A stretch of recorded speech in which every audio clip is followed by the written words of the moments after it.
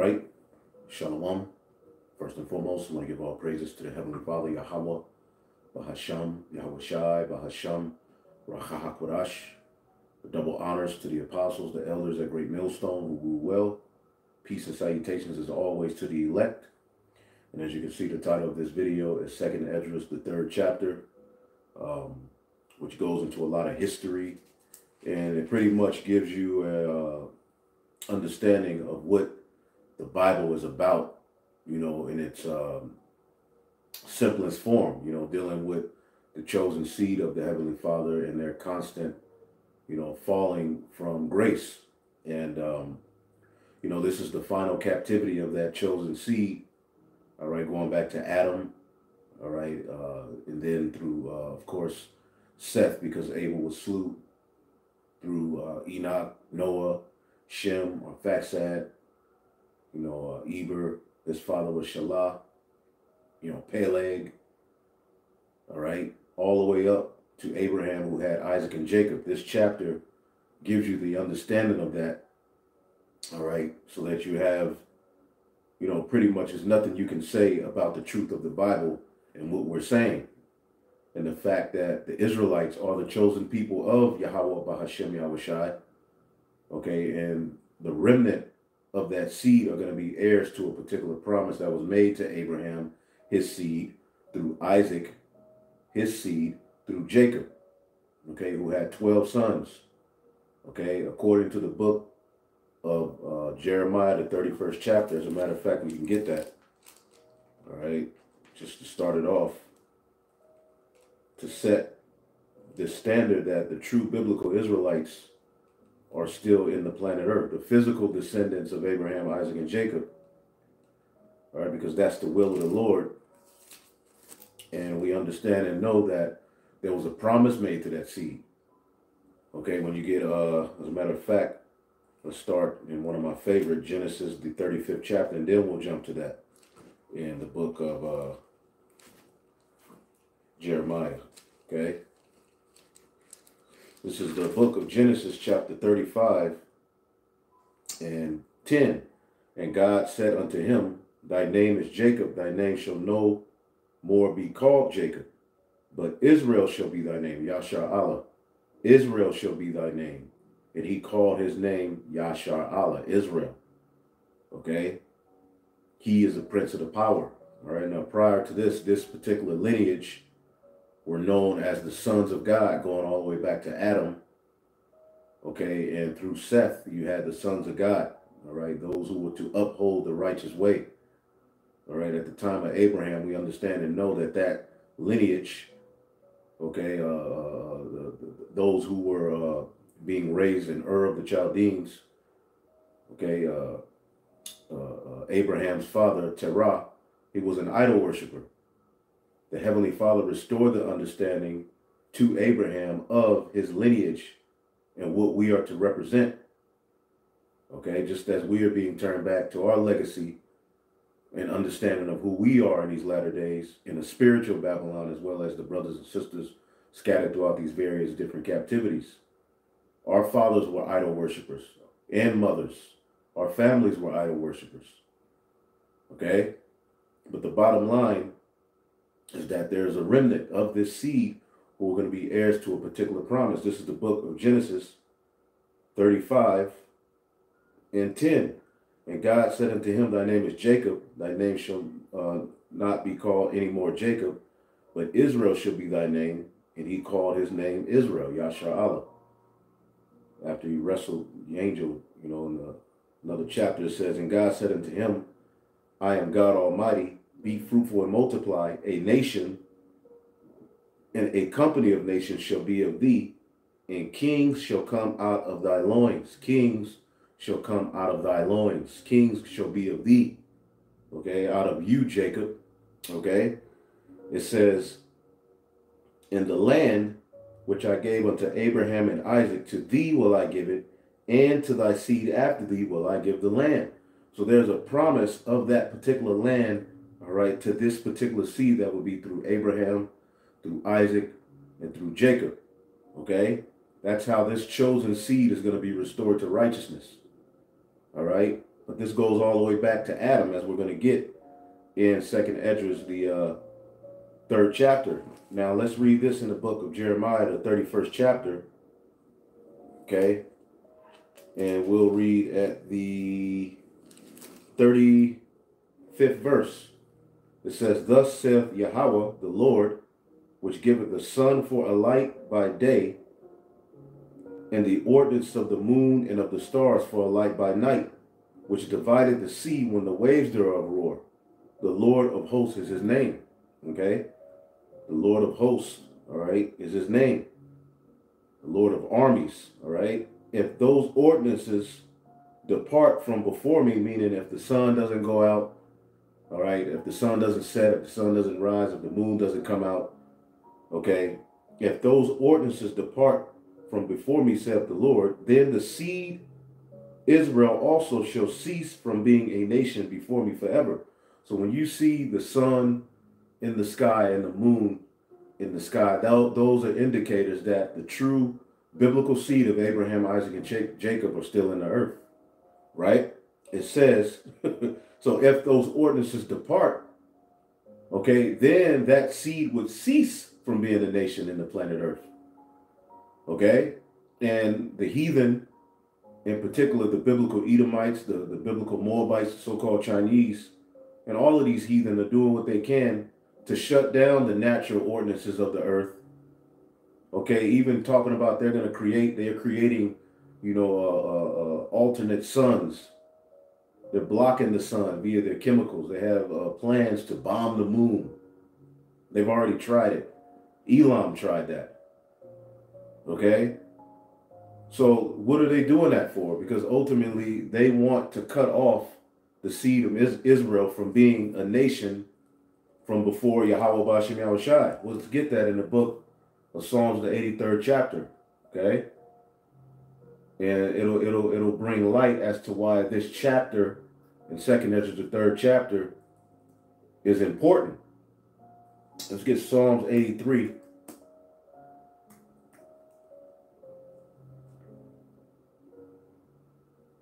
Psalms, the 83rd chapter, in the 2nd verse. "For lo, thine enemies make a tumult, and they that hate thee have lifted up the head.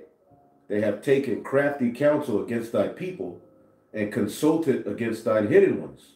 They have said, Come, and let us cut them off from being a nation, that the name of Yasha Allah be no more in remembrance."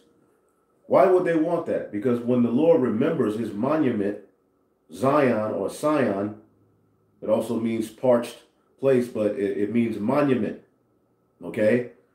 And the monument that the Lord is going to remember is his elect.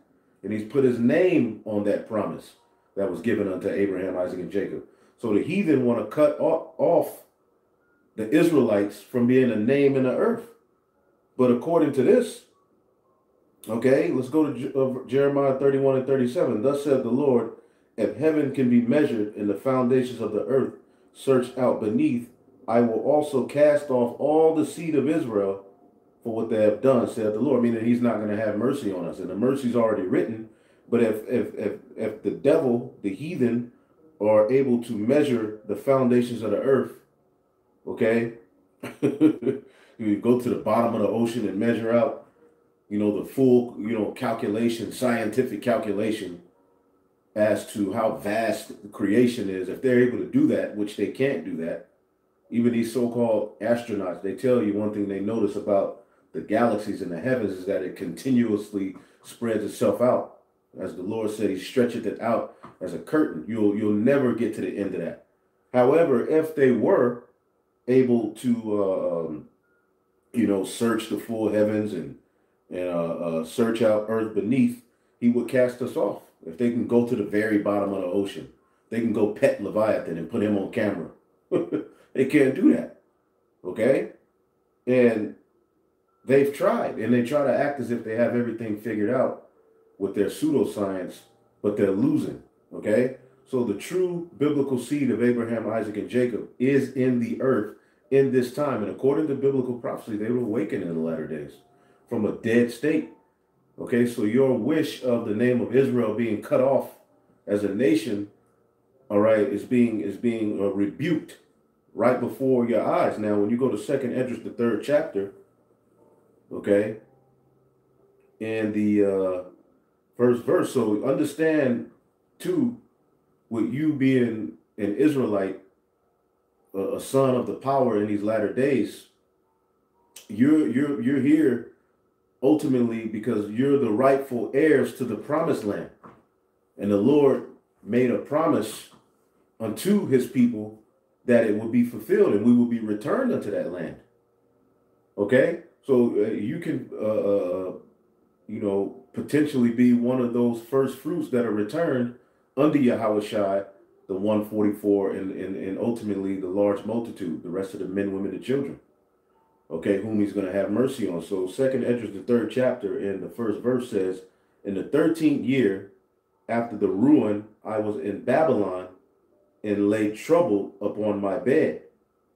And my thoughts came over, and my thoughts came over my heart. So here it is, our forefather Ezra. One day he's laying down in Babylon, and ultimately his mind got troubled. Okay, ultimately he was stressed out. He was in deep thought as he laid on the bed, and it says, "For I saw the desolation of Sion, okay, and the wealth of them that dwelt at Babylon." All right, he saw the desolation of the temple. Okay, he saw what the Babylonians did. He saw the ruins of it. He saw how of a low state our people were in roundabout. Okay, and he saw the wealth of those that dwelt at Babylon. All right, the Assyrians. Okay, it wasn't the Cushites. The ancient Babylonians were not Cushites. They were Assyrians. Okay, now the Cushites, the so-called Ethiopians, do go back to Nimrod. They at one point controlled Babel, Assyria, Nineveh. Okay, Nimrod and his cohorts as they went and conquered. Okay, then you have eventually the Neo-Babylonian Empire, which ultimately was ran by the Assyrians. Okay, now it says here, let's see, the beginning. So he saw the desolation of Sion, the temple was destroyed, the people were destroyed, and the wealth of them that dwelt at Babylon. And we see the same thing here as we're looking at our people in this lower state. You see, the heathen are prospering, they have businesses, they're able to give out loans. Okay, but here it is, our people are in this lower state. Okay, especially the Rothschilds, those who you don't see. Okay, here it is, the wealth they have, as your boy Chris Rock said, if you knew the amount of wealth these people were playing with, you lose your mind. Okay? So we see the desolation of our people. It says, and my spirit was sore moved, so that I began to speak words full of fear to the Most High, and said, so he started to speak to the Most High, but he either scribed or had scribed what his conversation, all right, with the Most High, all right, the revelation he received from angels, all right, was. It says,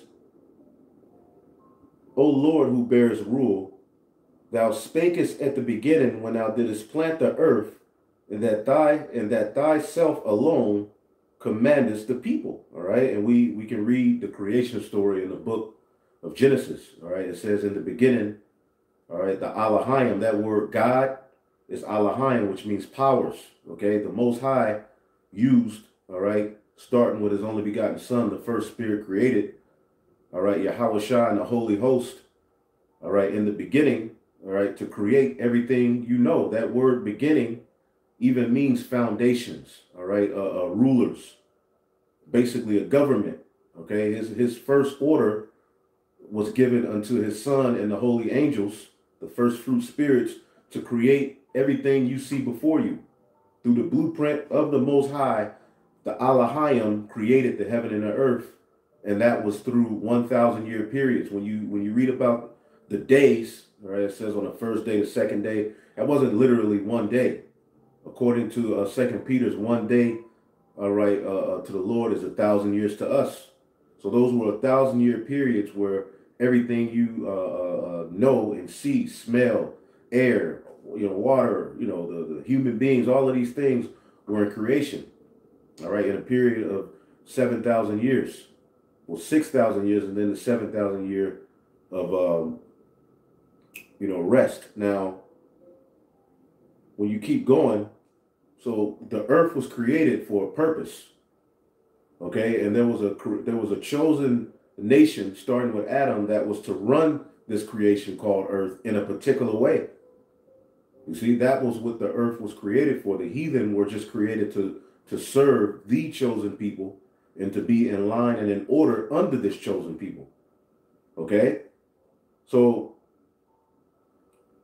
O Lord that bears rule, thou spakest at the beginning when thou didst plant the earth. His word, okay, his order went forth, and all of everything you see was created. Okay? Everything. All right? It says,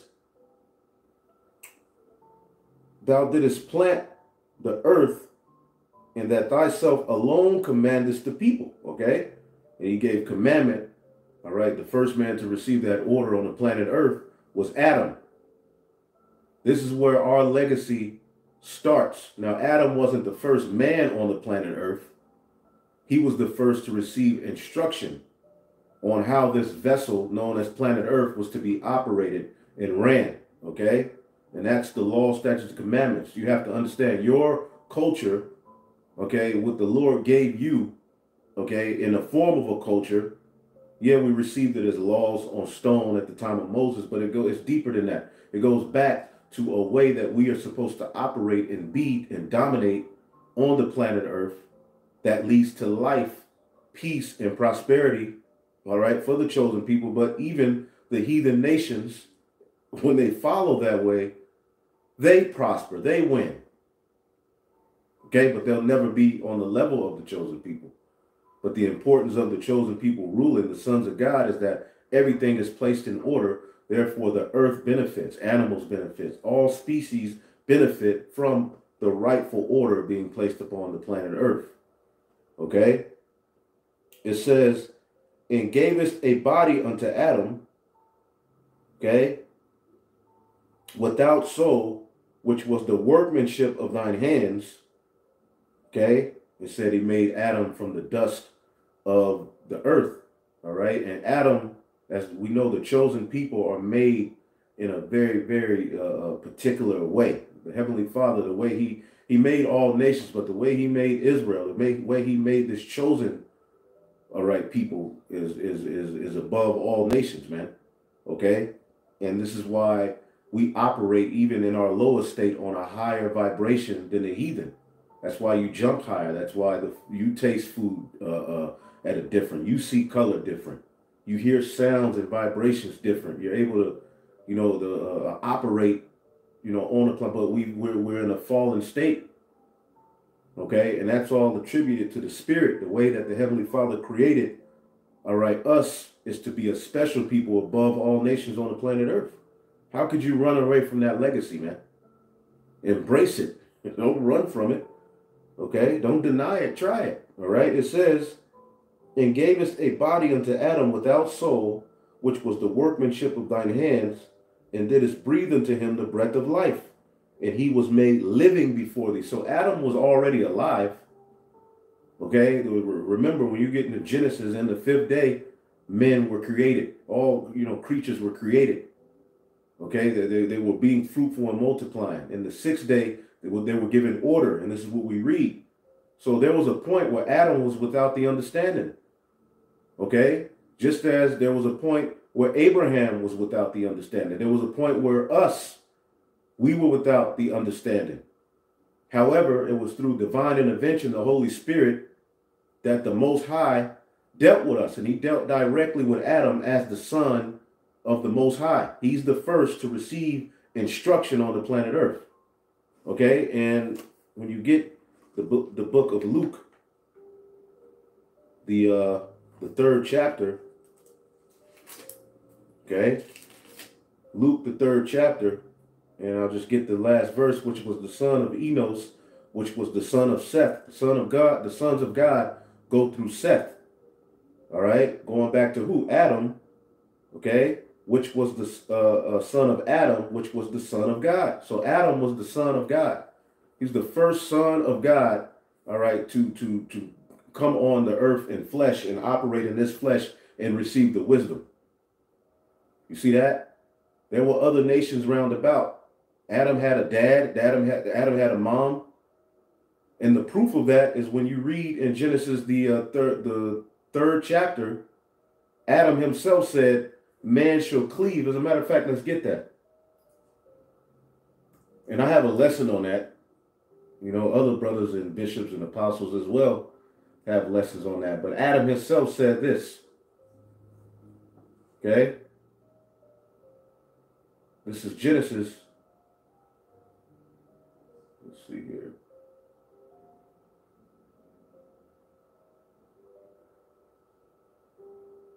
Cleave.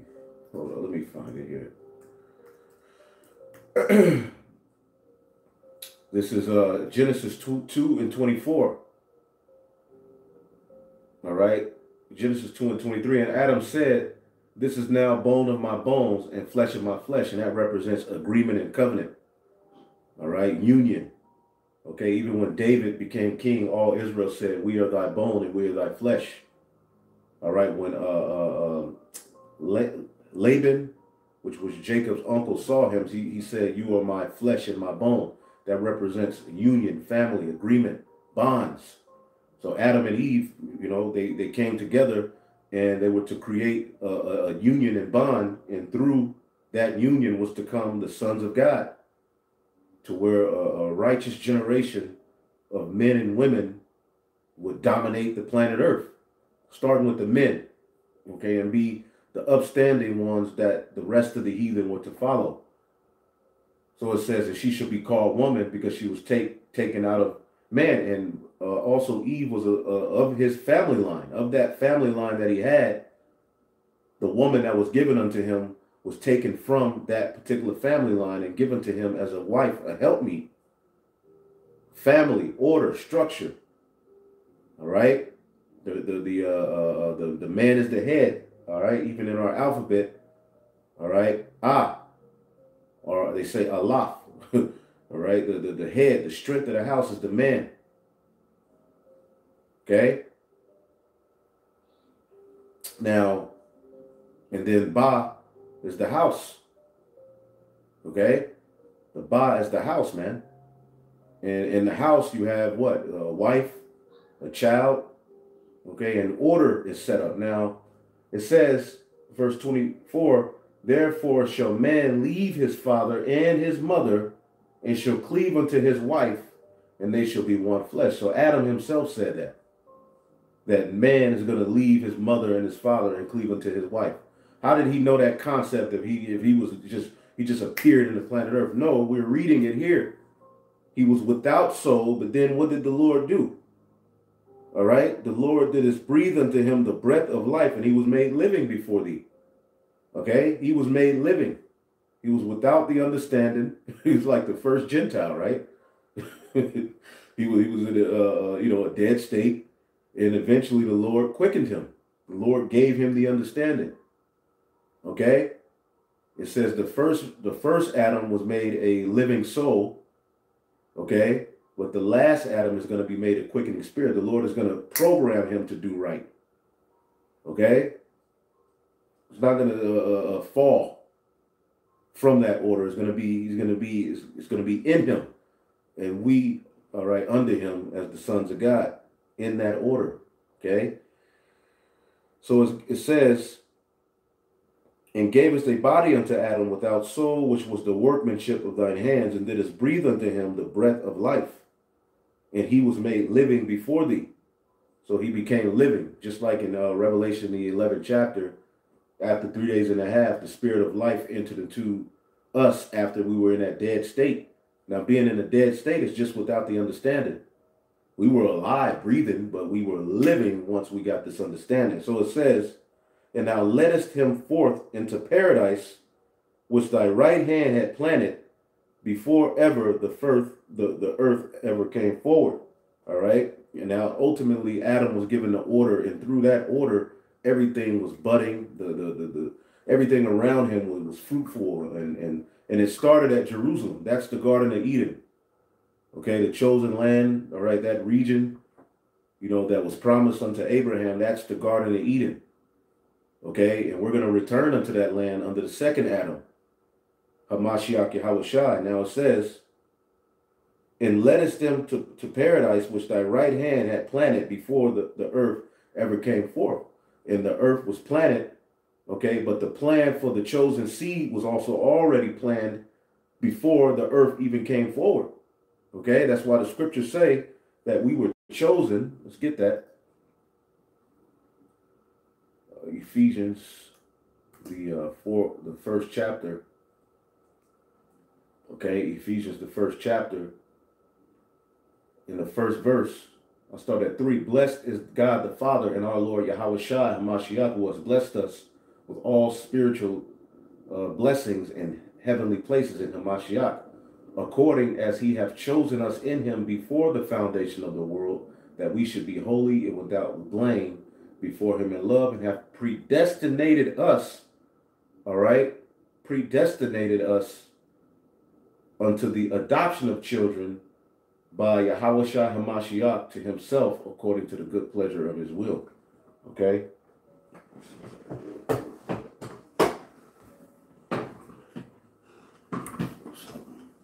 One second. I don't know what that thing is. Damn cushion. Anyway,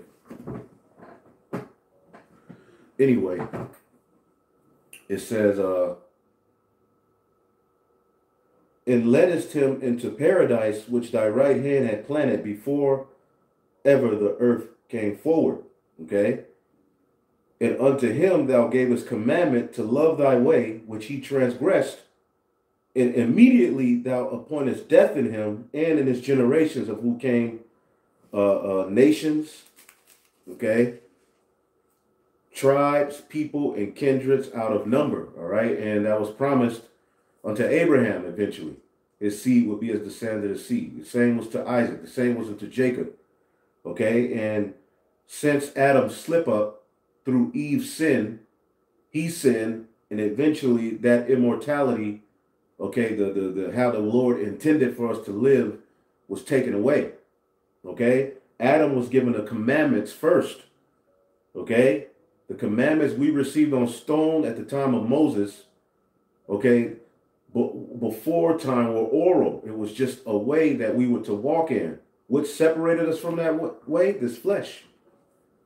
Okay?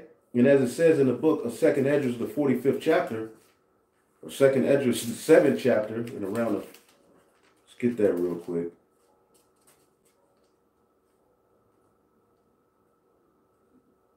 Let's see here, 40.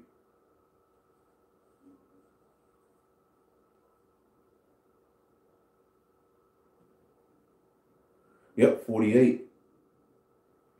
O thou Adam, 2nd Esdras 7 and 48. O thou Adam, what hast thou done?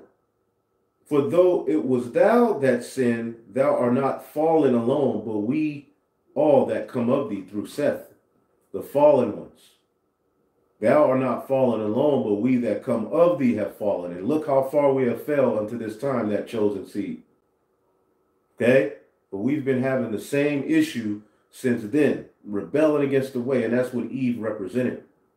Playing the harlot, okay, following after the serpent. She was given an order. We as the nation of Israel, that she that was given an order. But we were what? Disobedient to our husband.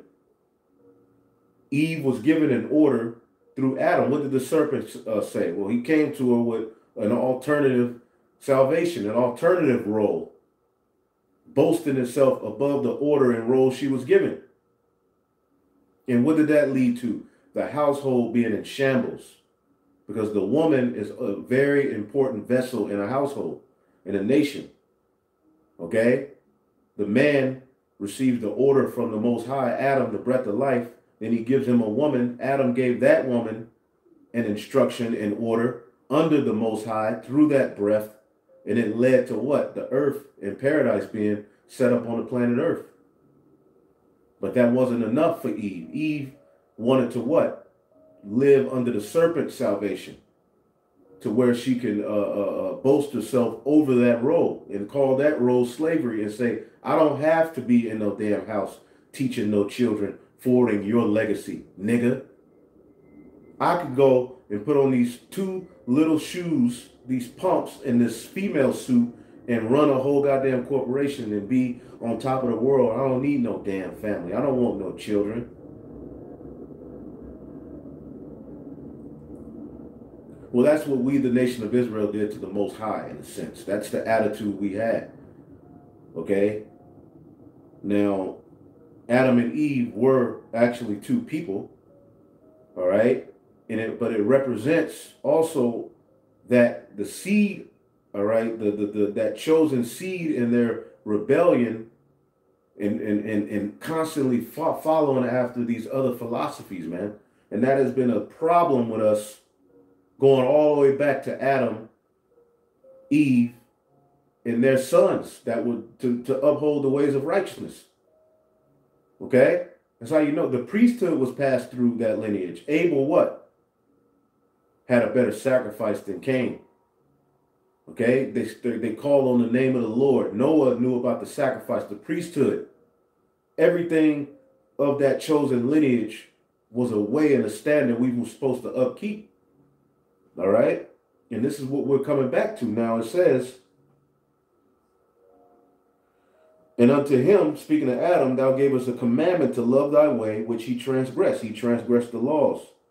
And immediately thou appointest death in him and in his generations, of whom came nations, tribes, people, kindreds, out of number.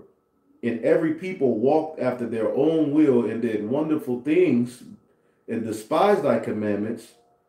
Okay, and in the process of time, thou broughtest the flood on those that dwelt in the world and destroyedst them. And in the process of time, every people walked after their own will. Okay, that's the sons of God, the sons of Adam. When you get Genesis, the 6th chapter, you read about the sons of God laying with the daughters of men. All right, which that's surrounded with much mythology and madness within this world. But the true understanding on Genesis, the 6th chapter, is it's the sons of God, the fallen ones, fallen from their grace and glory, doing ungodly things, bound to idols, being mingled in with the heathen and doing what? Learning their works. Okay? When you read about that in the Bible, it says men were eating. As a matter of fact, let's get that. Okay, in the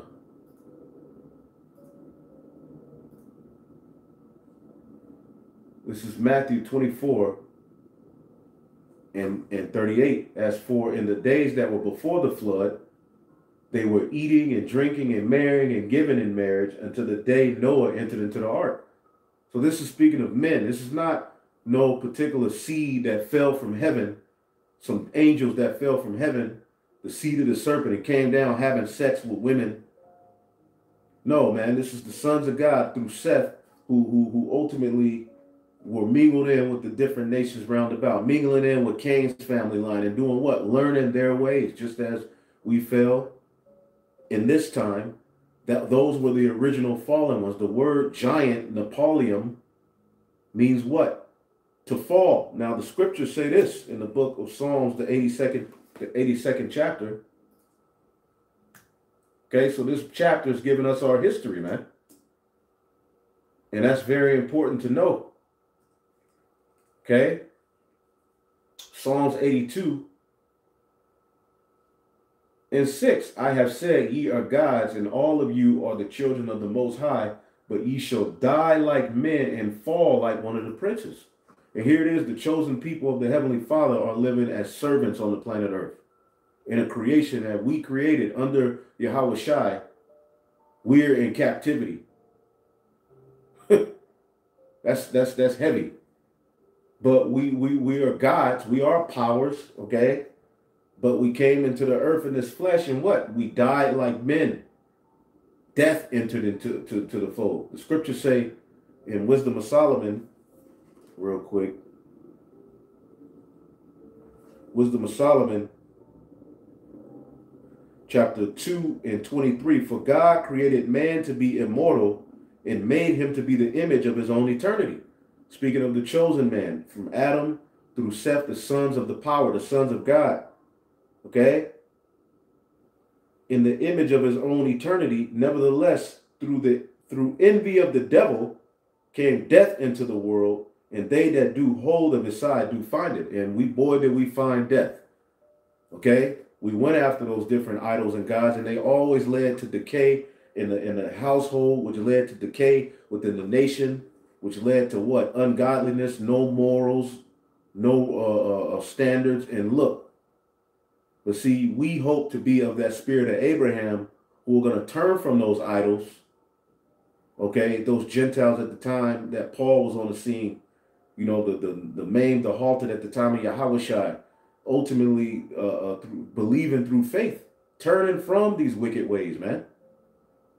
We hope to be of that lineage in the midst of a disobedient and gainsaying people, the Israelites. They don't stop. They're not going to stop. So the Lord always left a remnant or a man or two men or whatever that did what was right so that righteousness can continue in the planet Earth, man. And this is what we're here for. Now, going back to 2nd Esdras, the 3rd chapter, it says,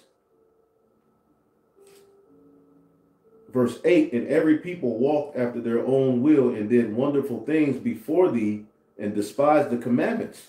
And that's what Genesis, the 6th chapter, is talking about, man. Okay, when you go to Genesis, the 6th chapter, you know, you even have this guy, Elder Rakab, GOCC, teaching that there were particular demons that survived the flood. They held on to the bottom of the boat, and these were the seed of the serpent. And when the flood, you know, went away, they came from under the boat or wherever they hid, all right, from the pits of hell, and it came onto the earth and had sex with women. Nah, man. Genesis, the 6th chapter, okay, in the 4th verse, there were giants in the earth in those days. This is Moses writing to us what the Heavenly Father has given him on the mount, okay? In the form of the Torah, Moses was given the first 5 books. So he said there were giants on the earth in those days. When you go to the Hebrew word giants, it's the same as this Hebrew word in Psalms, the 82nd chapter, in the 7th verse. Ye shall fall like the princes. What is that word? Fall like the princes. Ye are gods, but ye shall fall. That word is Nepal, to fall. All right. Now let's go to the book of Genesis, the 6th chapter.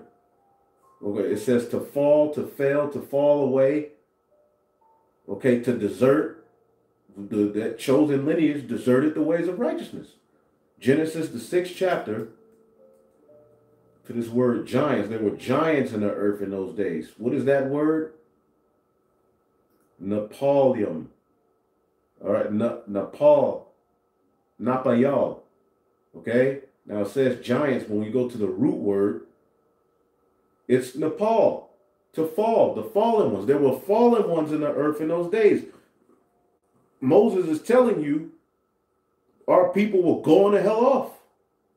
It was falling away at this time. Jake fell away from the ways of righteousness. Okay? There were giants. Let's read it in its proper form. There were fallen ones in the earth in those days. And also the sons of God, the chosen lineages, came into the daughters of men, started to deal and make covenants with the other nations, and they bare children to them. The same became mighty men, which were of old, men of renown. Okay, so they started to have children by these women, but the children that came out of these women were of that same lineage. Okay, they were sons of God as well, but everything was being done out of order. Just like at the time of Nehemiah, the Israelites were in transgression, following after the heathen. They weren't even raising their children in the Hebrew.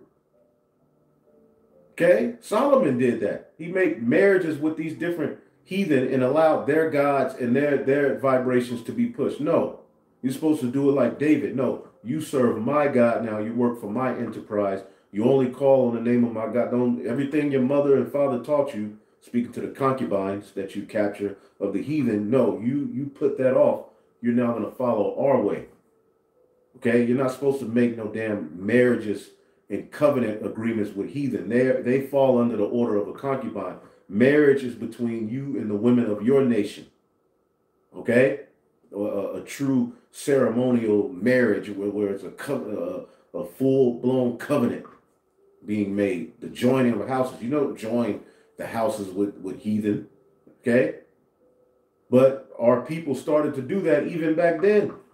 At the time, after Adam and his sons, okay, was spread forth, sons and daughters spread forth in the earth. Jake just went off. The same damn thing we see now.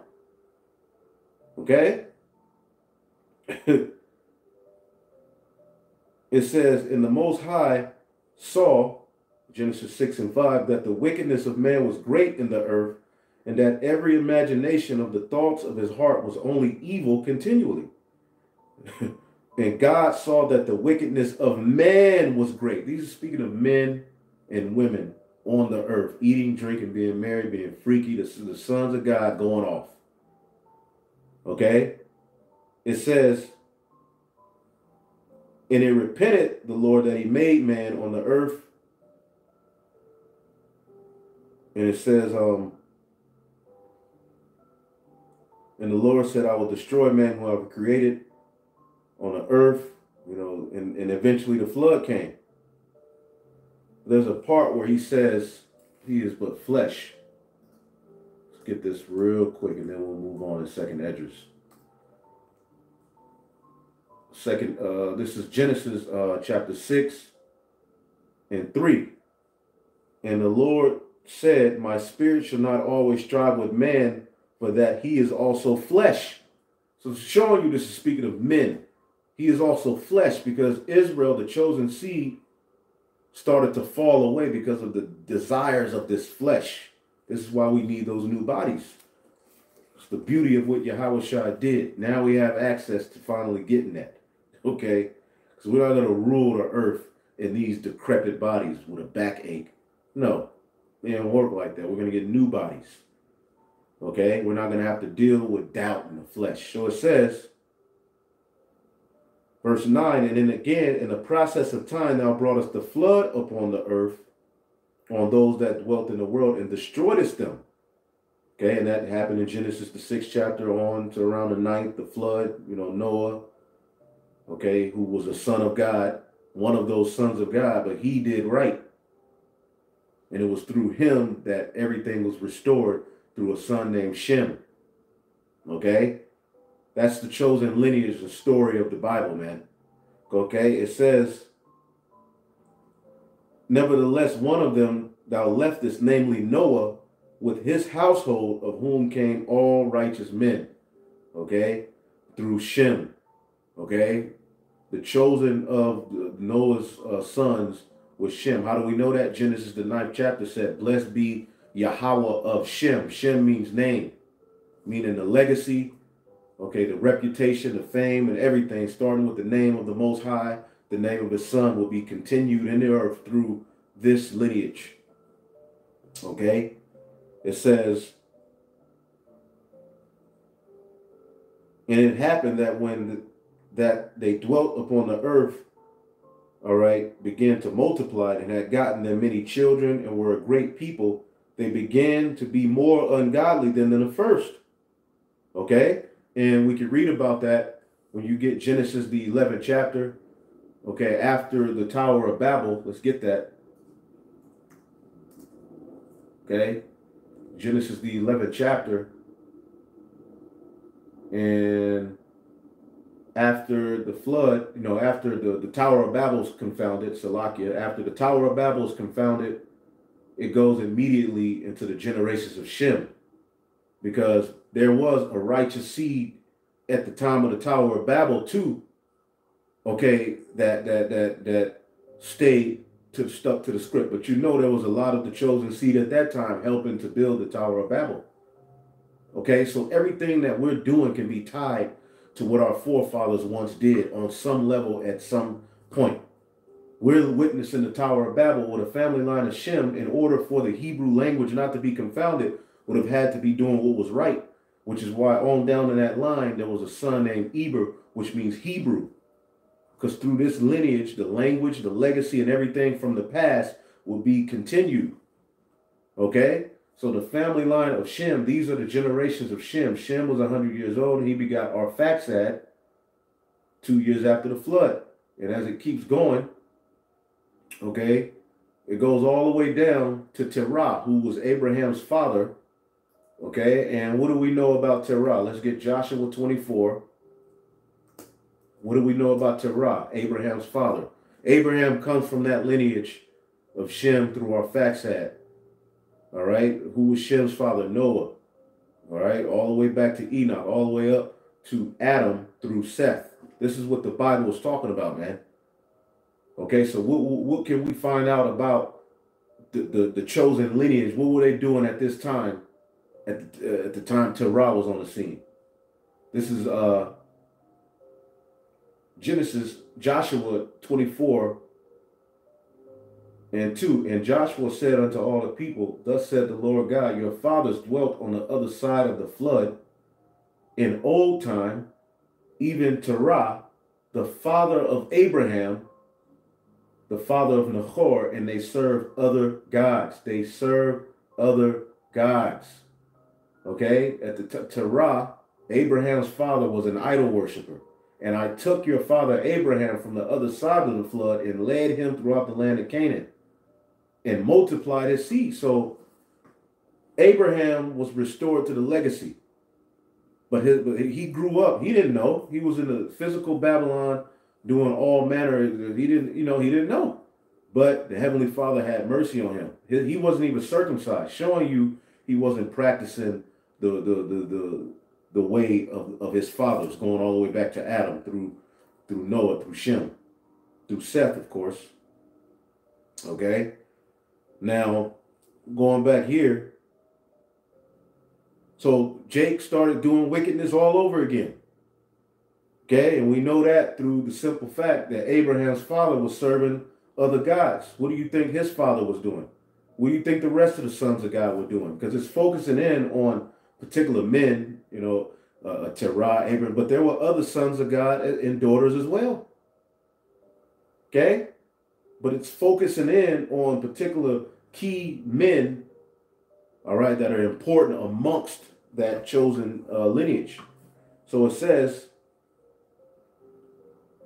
and it happened, verse 12, 2nd Esdras 3 and 12, and it happened that when they that dwelt upon the earth began to multiply and had gotten them many children and great people, they began again to be more ungodly than the first. It's the sons of God. Now when they lived so wickedly before thee, thou didst choose a man from among them whose name was Abraham. See, that is still speaking of that chosen lineage. But amongst that lineage, the Lord chose Abraham, okay, who was in an uncircumcised state, but he received what? The Holy Spirit. The Lord had him restored to his legacy, his order. Okay? This is before the laws were written on stone, but the scriptures say Abraham kept the laws once he woke up. But his righteousness wasn't based upon keeping the laws. His righteousness was based upon his faith and separating from all of that and going towards the promised land. He separated from his father's house. That was a big thing back then. He separated from the idols. He went his way. And that's what we're doing in the spirit. Okay? Our families ain't down with what we're doing. Okay? For the most part. 2nd Esdras 3. Okay? And now it says in 13 again, now when they lived so wickedly before thee, thou didst choose a man from amongst them whose name was Abraham. Him thou lovest, and only him thou showedest thy will. You see that? Just as he showed Adam his will, he showed Abraham his will. Okay? It says, and made an everlasting covenant with him, promising him that thou would never forsake his seed. His seed. Showing you that it's only speaking of his seed that won't be forsaken. And how do we see who that seed is? We would then go to Isaac. Because he had other children. And even in Genesis, the 17th chapter, real quick, One of the most notable ones, Ishmael. Okay? So this is the biblical, this is the Bible story. It's giving you the second Esdras 3 is breaking it down. He's going through it. Okay? Second Esdras chapter 7, Genesis chapter 17. Let's see here. Because Abraham wanted to give the blessing to Ishmael.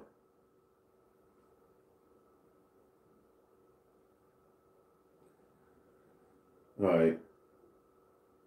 I'll start at 19. I'll just get to the point. I'll start at 18. And Abraham said unto the Most High, "Oh, that Ishmael might live before thee." Ultimately, put the blessing on him. Okay? The blessing of the chosen. All right? Of how that particular lineage will be restored back to their righteousness. The lineage that Yahushua would eventually come from. Okay? This is about that lineage, man. Okay? And God says, "Sarah thy wife shall bear thee a son, indeed, and thou shalt call his name Isaac, and I will establish my covenant with him for an everlasting covenant, and with his seed after him," which would be through Jacob, as we'll show you. "And as for Ishmael, I have heard thee. Behold, I have blessed him, and will make him fruitful and multiply him exceedingly. 12 princes shall he beget. I will make him a great nation, but my covenant will I establish with Isaac, which Sarah shall bear unto thee this set time in the next year." Okay? So the covenant, all right, of the chosen lineage, the covenant of the goodwill, of the everything, man, with the Most High is through Abraham, Isaac, and then Jacob. Ishmael got a blessing, but the blessing of the chosen, the priesthood and everything like that would not be given to any other nation but the Israelites. Okay? Second Esdras, the 3rd chapter, okay, in the 15th verse, "And madest an everlasting covenant with him, promising that thou would never forsake his seed. And unto him thou gavest Isaac, and unto Isaac thou gavest Jacob and Esau. As for Jacob, didst thou choose him to thee, and put by Esau." All right, Jacob have I loved, and Esau have I hated. Okay, the chosen of the two was Jacob. Esau got a blessing though, right? And you're living out your blessing. And the Most High is fair, man. Everybody got their rulership, but then when we come talking about how we're going to rule, people lose their mind.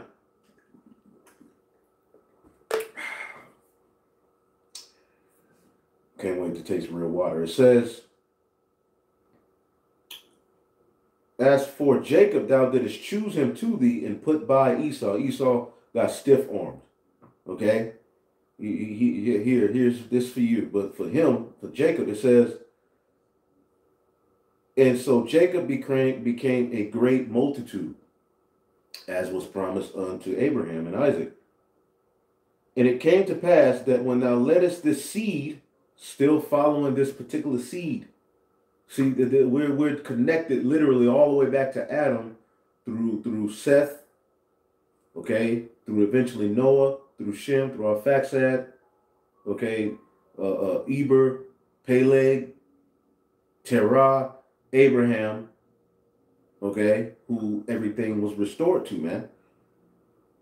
Okay, that's how the Gentiles are tied unto Abraham, because it's through faith. In an uncircumcised state, when you didn't know the law, the Heavenly Father had put his spirit upon you, man. And you return. You're still an Israelite, as Adam was still one of the sons of God. He just had to be restored unto that order as we have been restored. That's how the Gentiles and Abraham are connected. But it's still through Isaac and Jacob. You can't take that away. We're reading it right here. Okay? It says, and it goes all the way up to Egypt. We know you had the history with Joseph, Egypt, and how we ended up, okay, in Egypt, the famine. Okay, so it's jumping to that history, but it's still following that seed. But you see how it goes all the way back to Adam, through Noah, You see how he's giving you the history, but you got to put all of the pieces together. And this is what the prophets are here for, to make sense of this book. The legacy you are tied to started in the heavens. You came on earth, starting with Adam, through who all nations come of Adam. But that chosen lineage is what the Bible is focusing on. This is our history and how we've always fell from our grace. Okay? From our the order the Lord gave us, and how that seed is going to be restored one day, okay, back to their original heavenly estate and finally rule this earth so that it can be the paradise the Lord planned it to be. That's what Eden means, paradise. Don't you want to see paradise? Well, that's only going to come through the second Adam being restored. and the sons of God restored unto him. Okay? Ruling this thing in righteousness. That's going to be the new government, okay, the throne of David after this place is destroyed, okay? It says, let me just keep going, get through this. It says, and it came to pass that when thou leddest his seed out of Egypt, thou broughtest them up to Mount Sinai, and the bowing of the heavens did as he set fast the earth, movest the whole world, and madest the depths to tremble, and thou troublest the men of that age. Okay, and that goes back to Exodus, the 19th chapter. Okay, we ain't got to read it. When the Lord literally sent the chariot over Mount Sinai. Okay, and the earth trembled at that time. You know, and eventually we got the laws, made a covenant. The Lord made a covenant with us. Let's see here. You can read, Exodus 19. And this is when he's getting ready to make a covenant with us.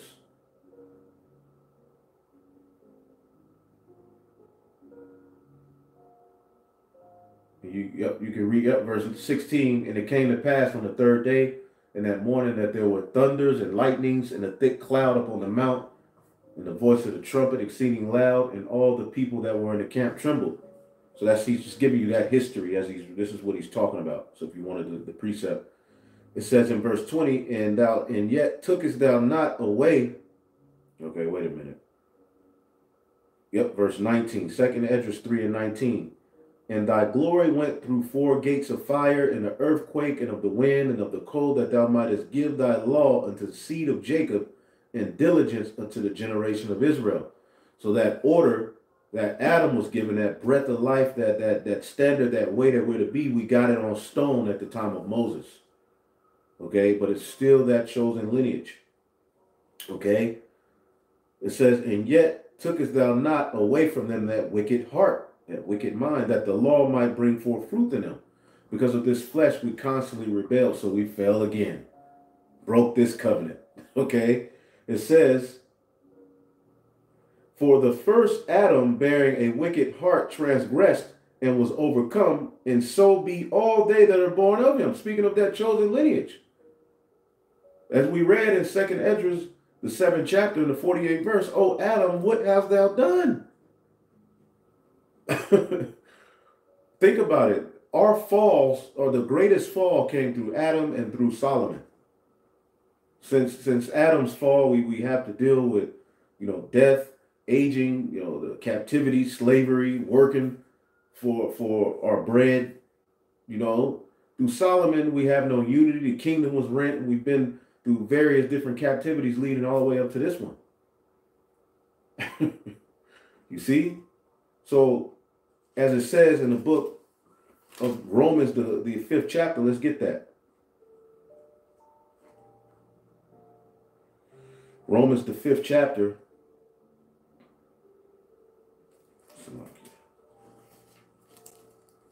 Got a new Bible.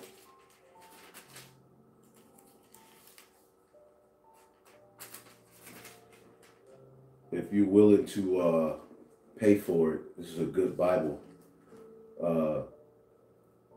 Cambridge, the Holy Bible, King James Version with the Apocrypha from Cambridge. They got precepts in it.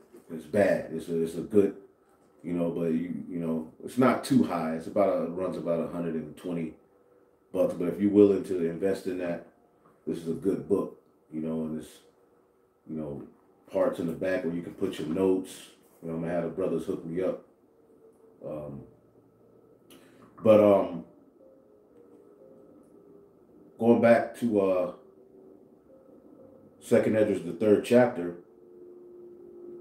okay, it says, verse 21, for the first Adam bearing, Romans the 5th chapter, that's what I was going to be. Romans the 5th chapter, and let's get it. 16, it says,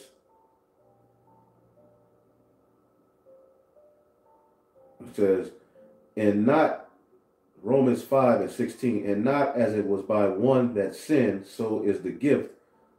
For the judgment was by one to condemnation, starting with Adam, but the free gift of many is of many offenses unto justification, under Yahushua.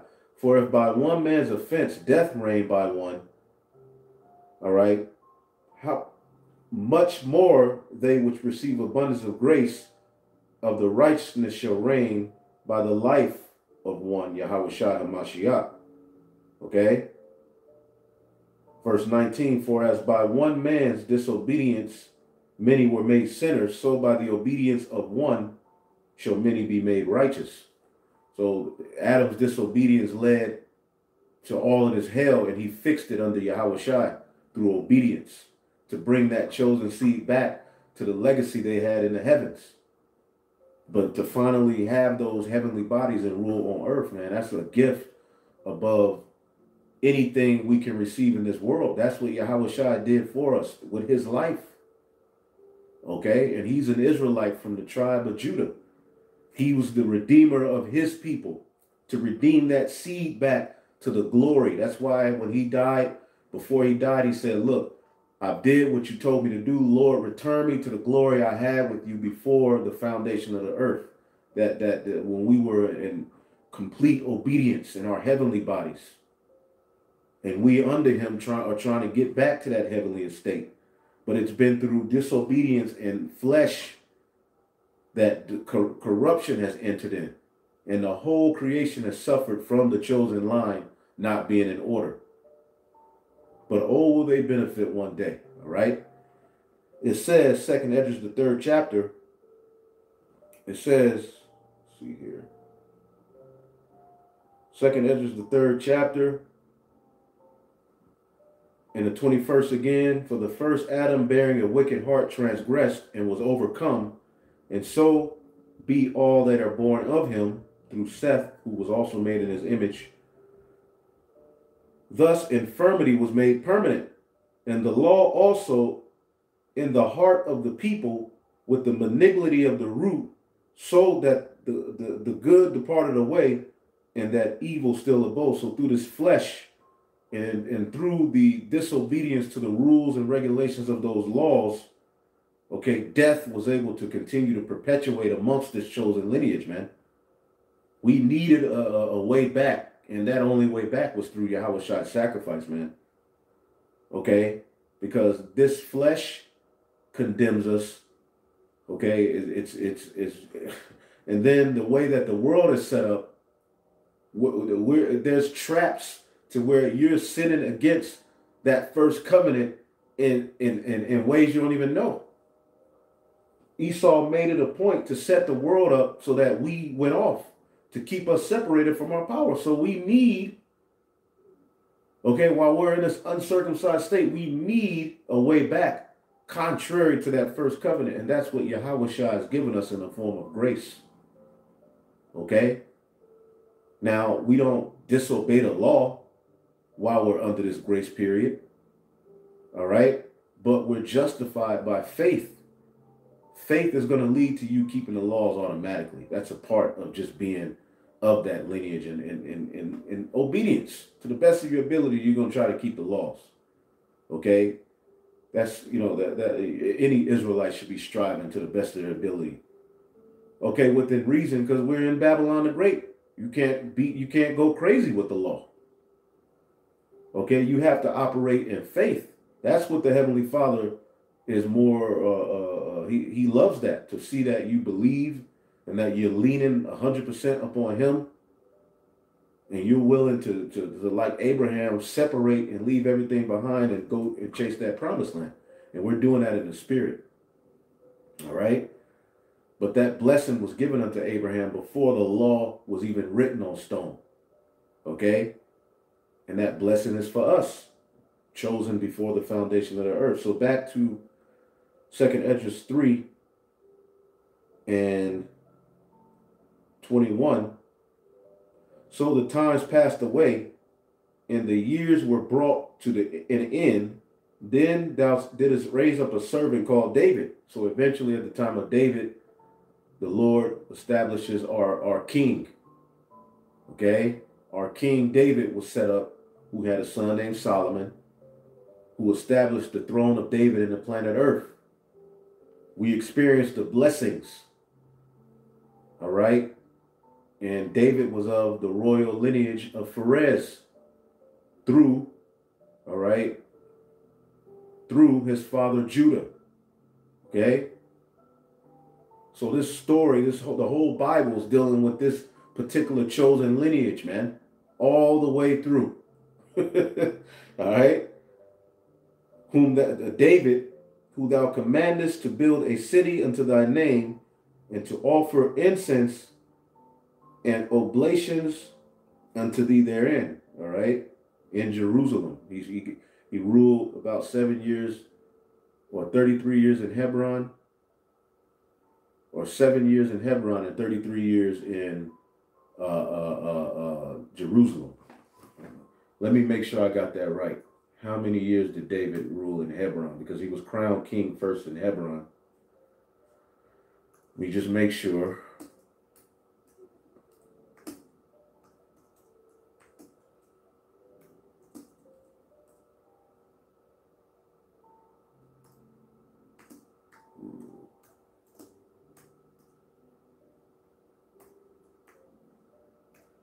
All right. I believe it was 7 years in Hebron, 33 years in Jerusalem, 40 years, or close to 40 years overall.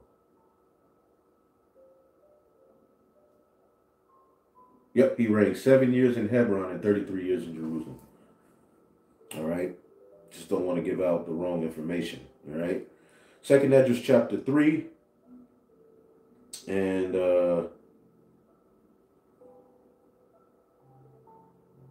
25. All right, it's 24 again. Who thou callest his name David, whom thou commandest to build a city unto thy name, and to offer incense and oblations unto thee therein. And David did. They set up the priesthood. You know, he got the Ark of the Covenant. When this was done many years, then they inhabited the city. Then they that inhabited the city forsook thee. And in all things, even as Adam in all his generations had done, for they also had a wicked heart. All right, starting with Solomon. All right, we started to wane away after that 40 years, where the throne of David was established, man. And the kings of Judah, for the most part, did wicked. I believe there were 19 kings. One was actually a woman, Athaliah, you know, a demon. Her mother was Jezebel, and her father was Ahab. All right. But the kings of Israel, the northern kingdom, none of them did right. So Jake was just going off, and basically what it's saying is that which is then is now. Okay, it says, it says, in all things did even as Adam and all his generations had done, for they also had a wicked heart. That same rebellion and fallen away. So thou gavest thy city over into the hands of thine enemies. Okay? After their deeds any better than are their deeds then any better that inhabit Babylon? For they should have therefore. Let me start over, Salaki.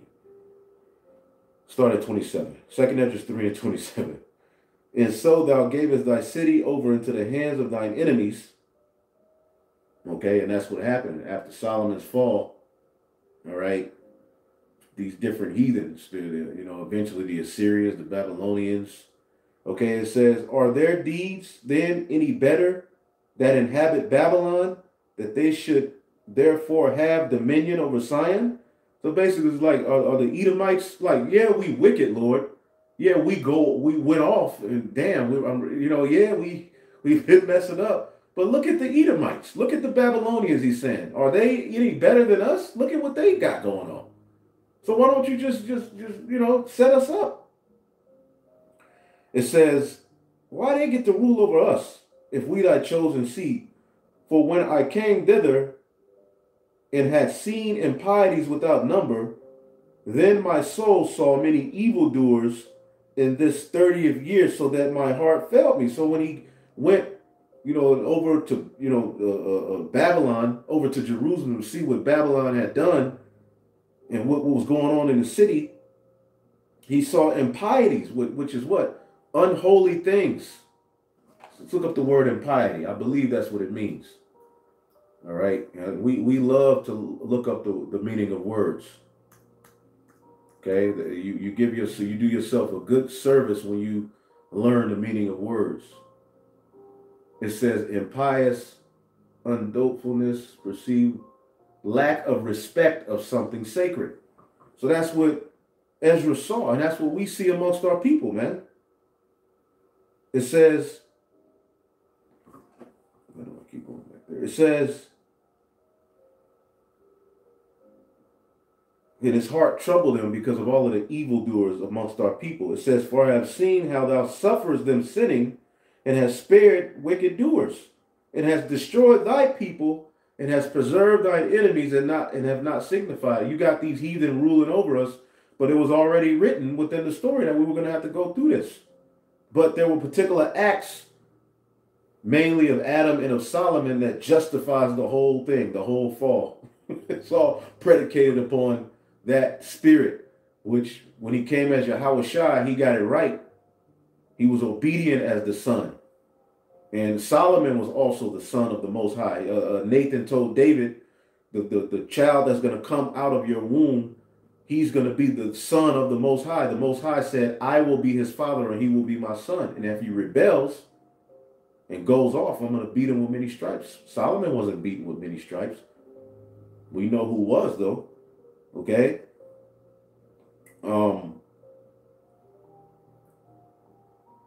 See here, 2nd Esdras chapter 3, and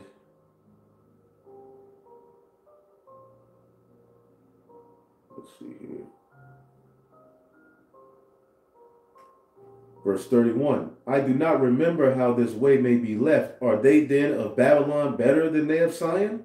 Why are they blessed? Well, because according to the curse, when you read the curse, when we go off, our enemies will be exalted over us. We would be the tail and they would be the head. But Ezra is just going through emotions. He's struggling with, you know, you're like, damn. And we have those same thoughts, like, damn, where you go take that, the so-called Chinese man, you know, he walking around laughing, ain't nothing funny, but he rules over you.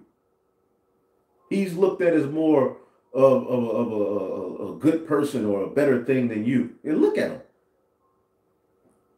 It says, or is there any other people that knoweth thee besides Israel? Or what generation have so believed thy covenants as Jacob? We're the ones calling for the covenants, you know, of righteousness to be set up. No, these heathen ain't doing that. Yet they rule over us. A damn godless individual has dominion over the quality of your meat and food and what makes it into your stores and areas where you live at. So what do you think he's going to make sure it's off, man? We're in a lower state, but actual weirdo heathen who practice all kind of witchcraft and sorcery are in a higher state. But we have to go into the Holy Scriptures and prophecy to be comforted as to why. Okay? It says, and yet their reward appears not. All right? Their labor have no fruit, for I have gone here and there through the heathen, and I see that they flow in wealth and think not upon thy commandments. Elon Musk, Klaus Schwab, Yoel, whatever that dude's name is. Okay, Joe Biden, the Rothschilds, they don't believe in the Most High God of Abraham, Isaac, and Jacob. They do so serve a God, but that God is Satan. They do the bidding of Satan on the planet Earth. Evil had to be played out on the earth. There's a seed chosen to push those acts out, and that's the biblical Edomites, who were at the end of their world. They're the modern day Babylonians. We're in the daughter of Babylon. It says, weigh thou therefore our wickedness now in the balance, and theirs also that dwell in the world, and so shall thy name be found nowhere but in Israel. If you go through all the people on the planet Earth and put their calls and their intent, the only place you're going to find those calling on Yahweh Bashim Yahushai, calling for the kingdom of heaven to be set up, is going to be found amongst the Israelites, the true biblical Israelites, you so-called Negroes, Latinos, Native Americans, okay? And also you Israelites that may look like heathen nations, okay? But your spirit bears witness, all right? Our seed has been scattered and spread so far, all right? And that's how the Lord wanted it to be. It's a punishment. We're not all going to come looking alike, but we have one thing in common, is which we're drawn through the Holy Spirit to this word, okay? Which is more than enough indicator that we're the Israelites. It says, so he's like, weigh the wickedness of the heathen, and they got pedophile rings, they do this, they do that. Weigh the wickedness in the balance, and yeah, although you got a bunch of wicked jakes, it's the only where you're going to find those calling on Yahweh Bashim Yahushai are amongst the true biblical Israelites, calling for the kingdom. So Lord, get these people out of the way and just establish that remnant. That's what we want. Or when was it that they which dwell upon the earth have not sinned in thy sight? Or what people have so kept thy commandments? The only people, it started with Adam, okay? It says, and as the scriptures say in Psalms 147, the Lord showed this word unto Jacob, and his statutes and judgments unto Israel. He have not dealt so with any other nation. Okay? Verse 36, thou shalt find that Israel by name have kept thy precepts, and not the heathen. And that's showing you all of these brothers and sisters who are into this word, into these precepts, and they may not look like what you consider to be an Israelite. Okay, the reason they know the precepts, the reason they're able to be drawn to the covenants is because they're Israelites. And what matters is the spirit inside of them above skin color. But we're all going to return to this royal, dark, beautiful hue. All of us. We're going to return to that dark brown, all right, to a golden hue. Golden, light, brown hue. All of us. We're going to get new body. We're going to be on a whole wing. This was only for us to get through, okay, our captivities and to get to the kingdom, man. This is done with when we get to the kingdom, man. So hopefully I'll edify. That's the purpose of these videos, giving all praise to Yahweh, Bashim Yahushai, Bashim Hakwadash, and double honors to the apostles, the elders at Great Millstone. Peace and salutations unto the elect. Shalom.